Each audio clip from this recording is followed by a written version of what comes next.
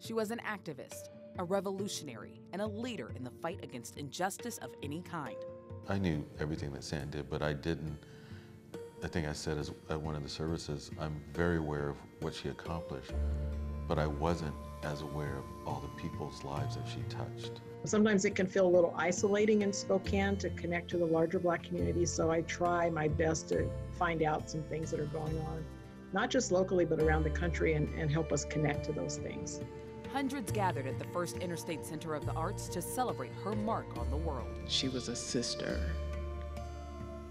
she was a daughter, and she was a friend.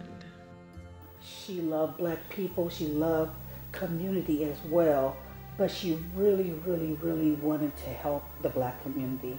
For the next 30 minutes, we're reflecting on the life of Sandy Williams and paying tribute to her legacy. This is Sandy's story. This evening, we're taking a look back at the life of Sandy Williams. Whether she was advocating for the Carl Maxey Center or writing for the Black Lens, Sandy was constantly fighting for the world to be a better place. But she wasn't always the fearless leader that many of us came to know. I sat down with Sandy's mom, Wilhelmina, and brother Rick, who say that at her core, Sandy was an introvert, a sports fan who loved watching Little House on the Prairie, and most of all, a beloved mother, daughter, and sister. Are you older or younger than Sandy? I'm older. I'm her older brother. We are 11 months, 11 days apart. Sandy took pride in the fact that once a year we are the same age, and I was no longer her older brother for 11 days, and then we got to split back. So it's safe to say you guys were pretty close growing up, yeah. Especially. One of the benefits of being in the military is that your family comes together. And so as we moved around, Sandy and I were very close. We played a lot. We did everything together. We started in South Carolina, and then went to Germany, back to California, and then to Hawaii and here. Yeah. When we moved here, my husband said, "That's enough. I don't want to move again." I was a freshman, a sophomore. Sophomore, she was a freshman in high school at Cheney High School, and it was time for us to move again. And I tell the story, my dad posed the question of, do you want to go? And we said, no, please, can we please stay and graduate in this school? We don't want to go to a school where we don't know anybody and then graduate. So he said, sure, but if I stay, I'm going to stay. And that's going to be it. And so that was it. He stayed, and we got to graduate, and it was great. So that was I think, San's first, she goes, we got to make Dad make us stay. We want to stay. And so that was her first advocacy moment right there, was getting Dad to not move again. Yeah. I love that. Was she always so just kind of fearless and outspoken? I wouldn't call her that, but I'd call her, she was determined. I think Sandy was the person that always wanted to advocate for the underdog. And whether that was, we go out and try to get a Christmas tree in the Christmas tree lot. She wanted the Charlie Brown Christmas tree, is what we said. And usually we wind up having to get two. We get the big one, and then we get the one Sandy picked, which was, you can't just leave this here. Look at this, it's so sad. Or we go to the pound, and we go get a dog, and we'd be over here looking at the runt of the litter, and it's like, Sandy, and I'd be like, come on, look at this big German Shepherd, let's go. Nope. And we come home with, so it was that, where that got baked in, I'm not sure, but I mean, it was clearly there, and we saw it every day. It was, we knew where, whatever the situation was, if there was an underdog in that vicinity, Sandy was going to advocate for it, and we were going to wind up responding to it. And that's how she did the whole time. And I'll say this last year, a lot of people don't know, she had, I mean, none of the things she was doing was making her wealthy. She was just getting by and doing stuff, but as the center got going and the paper started going, she was able to find her footing, and she made a commitment to herself.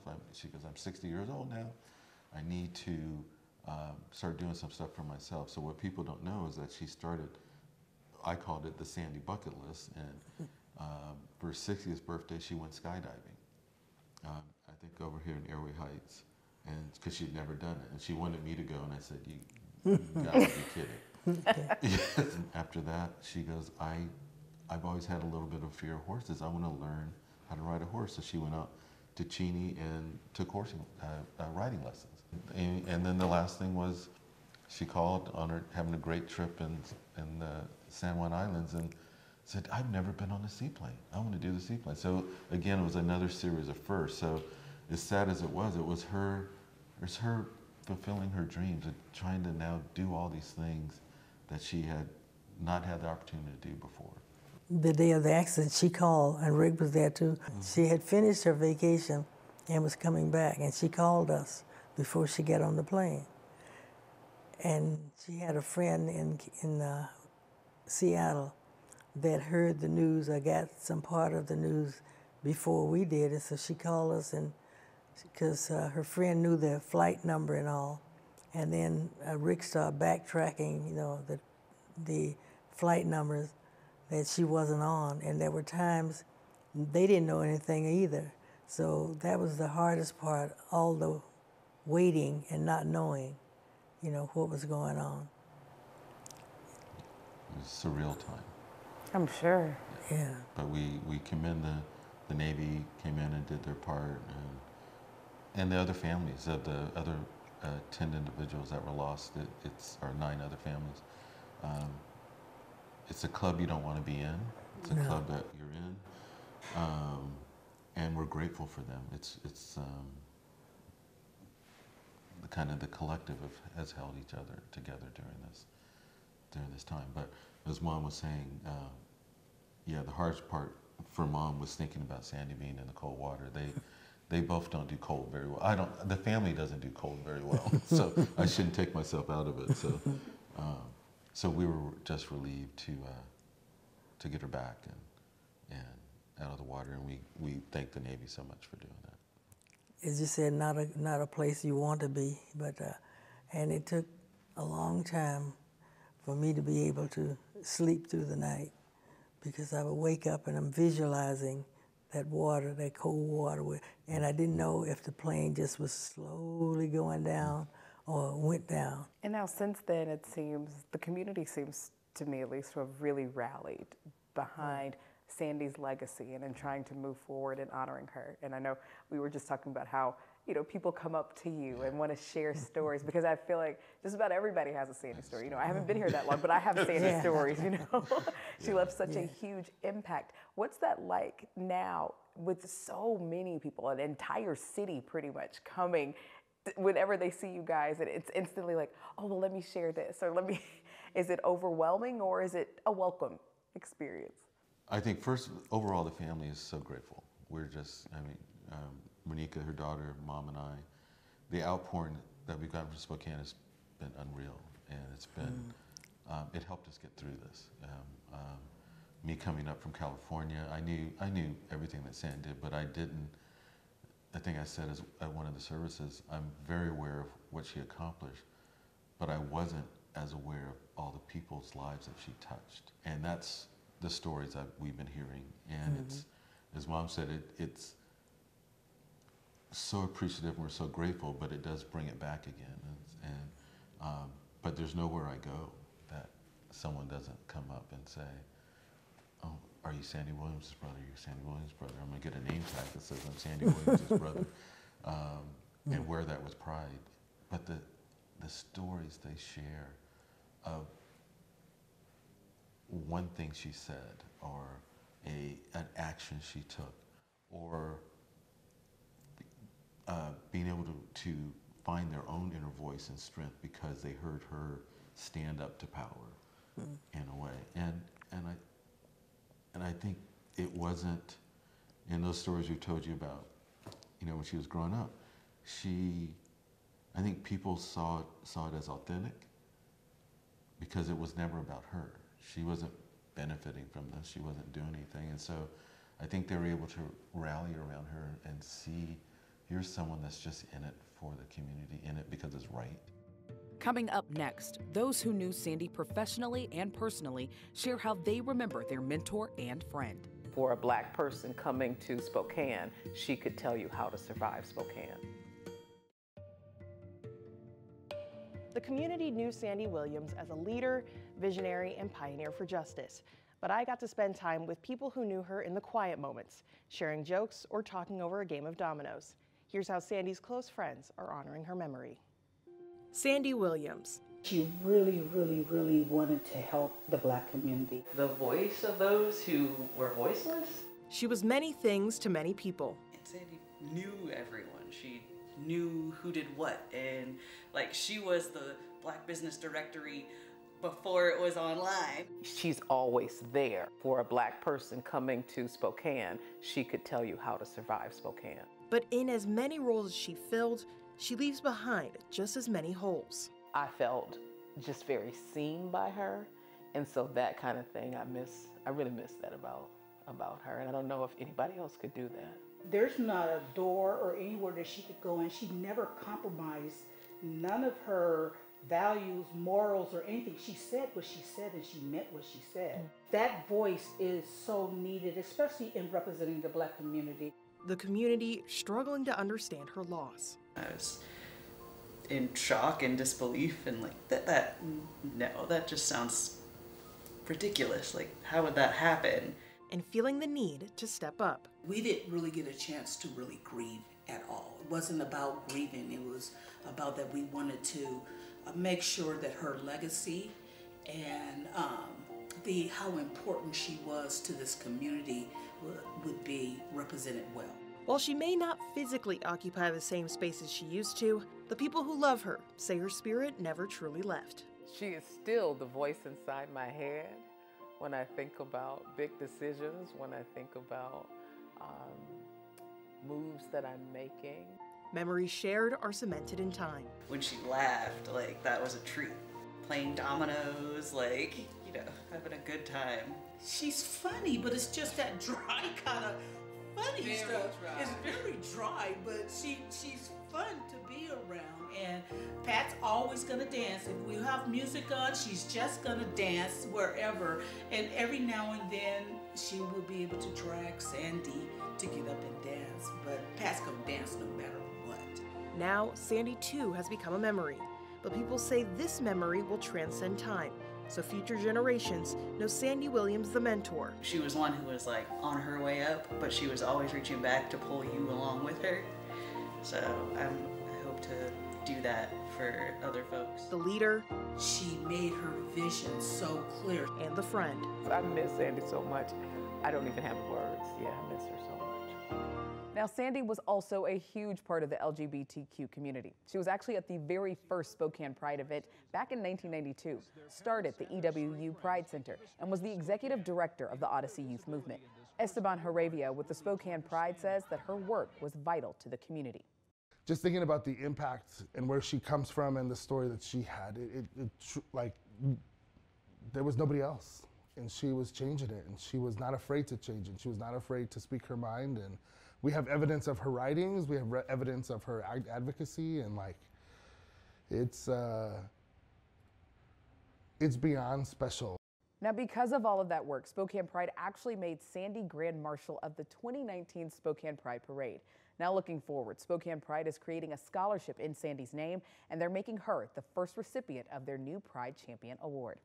Now, it's definitely safe to say that Sandy was such a huge part of the Spokane community, from every organization that she touched to all of the countless lives that she impacted throughout her work in all of these numerous organizations. But it's so interesting that you actually got to sit down with some of her close friends and really closest allies. Was there anything interesting that they shared with you? Yeah, absolutely. The entire conversation we had was super interesting, just to know more about Sandy from the people who loved her outside of her immediate family.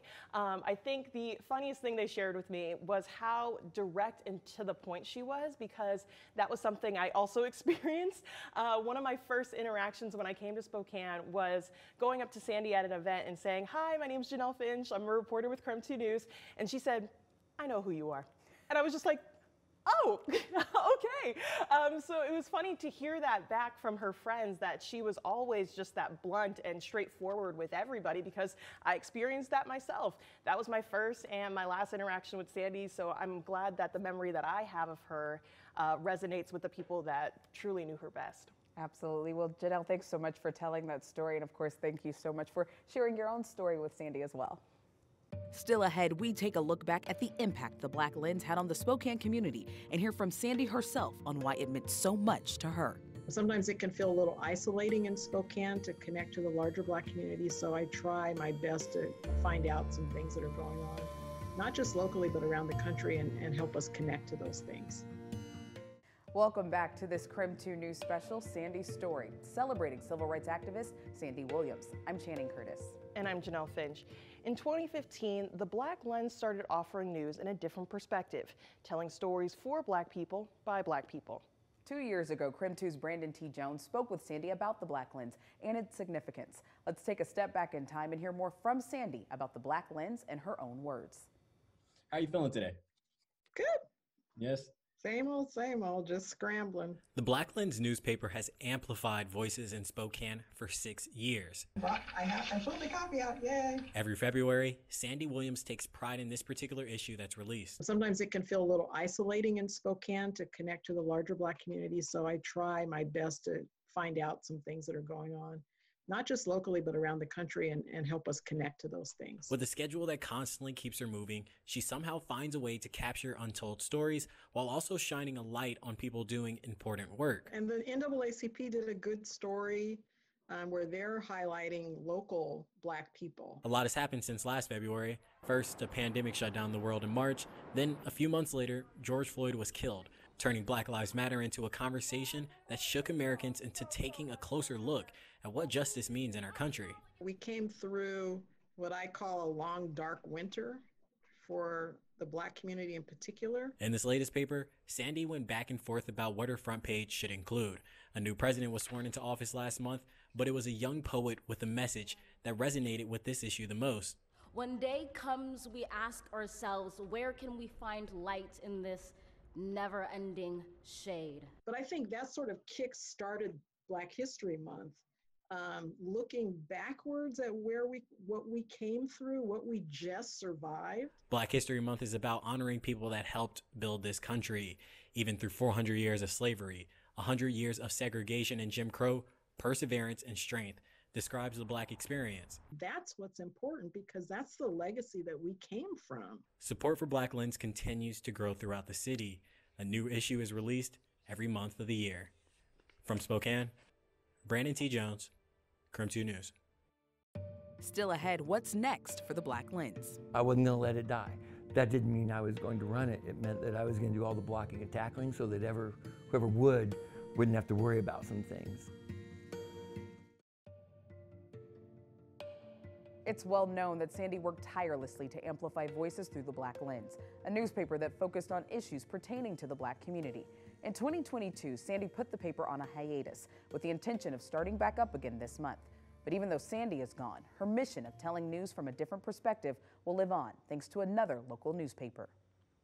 The Black press mattered to me. It's something I'd studied in college and I'd written papers about, and I knew how special it was that Spokane had one. Rob Curley, editor of the Spokesman Review, knew how special the work Sandy Williams was doing with the Black Lens long before he met her. And the idea that this woman starts a paper from scratch in a predominantly white community, the first thing I met her was and told her, I can't, this is amazing. You're crazier than me. And I love that. I don't get to meet people who are off. And she starts laughing. She's got that big laugh that's so fun. And we just became friends. As a newcomer to Spokane, Curley would turn to her for perspective on the community. She would often be the person that you call and say, I don't think I understand what's going on here. Can you explain it to me? And, I didn't have to tell her. This is off the record. I wasn't talking to her as the editor and publisher of the Black Lens. I was talking to her as my friend who lived here. As well as during times of civil unrest. During the Black Lives Matter protest, we began running the Black Lens in the Spokesman Review. This had never been done in an American daily newspaper before, where a Black community paper was now going to be published in the daily, and it was because we needed that voice. Eventually it became a monthly, then a quarterly partnership between the two papers that continued even when Sandy had to put the Black Lens on hold. She had said that she really needed to focus on the Carl Maxey Center. It was close to being ready, and it just needed to have her full attention. and that meant that the Black Lens couldn't get her full attention.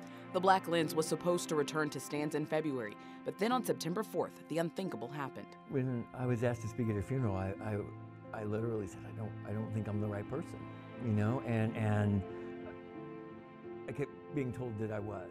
And every time I tried to write what I was going to say, I would kind of start crying. And I'm like, I can't. So literally, I wrote down like 3 things, and I tried to keep saying them in my head.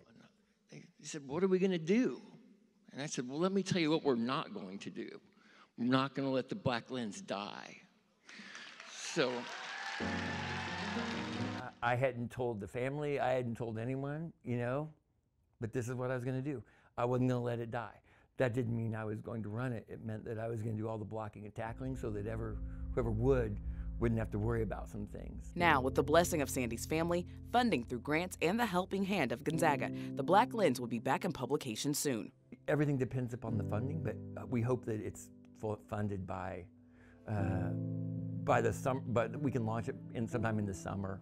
And Sandy's dream will be able to live on. The hole that was left with her death was powerful because you had this, in my mind, there were these 3 individuals that built the infrastructure. You had Betsy, who could help with the legislation. And then you had Count Duncan, who was just bigger than life and really charismatic. And then you just had Sandy, who just took no prisoners. It was like, how do you replace any of these 3? Well, now we have to figure out how we're going to replace one of those 3. Thank you so much for joining us for Sandy's story, Remembering a Community Activist. I'm Channing Curtis, and for more information on Sandy Williams or any of the organizations that we've mentioned this evening, you can head to our website at KREM.com.